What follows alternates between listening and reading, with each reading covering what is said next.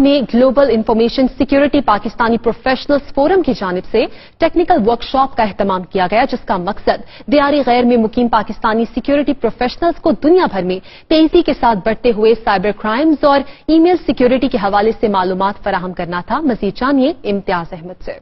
रियाज में मुनक्किदा तकरीब से खिताब करते हुए global information security Pakistani professionals के बानी शहजाद सज्जानी ने कहा कि हमारे फोरम का मकसद इंफॉर्मेशन सिक्योरिटी से ताल्लुक रखने वाले एग्जीक्यूटिव्स को एक प्लेटफॉर्म पर इकट्ठा करना है। उन्होंने कहा कि तमाम मेंबरान की काविशों की वजह से बहुत से पाकिस्तानियों को यहाँ आईटी के शोबे में नौकरियां मिल रही हैं। हमें हर जगह पाकिस्तान का अच्छा इमेज पेश करना चाहिए और जहां भी हो सके अपने हमवतन पाकिस्तानियों की हर शोबे में मदद करनी चाहिए। तकरीब से दीगर मुकर्ररीन का खिताब करते हुए कहना था कि global information security Pakistani professionals और दुनिया भर में काम करने वाले पाकिस्तानी प्रोफेशनल्स का एक मौसर ग्रुप है जो पाकिस्तान और बाकी दुनिया को महफूज बनाने और पाकिस्तान साइबर सिक्योरिटी प्रोफेशनल्स के लिए एक साइबर सिक्योरिटी प्लेटफॉर्म है। इस मौके पर शुरका को ब्रीफिंग भी दी गई। माहिरीन का कहना था कि दुनिया भर में सोशल प्लेटफॉर्म्स व्हाट्सएप, टेलीग्राम और फेसबुक के जरिए ग्रुप के अरकान के दरमियान रवाबित मजबूत हैं।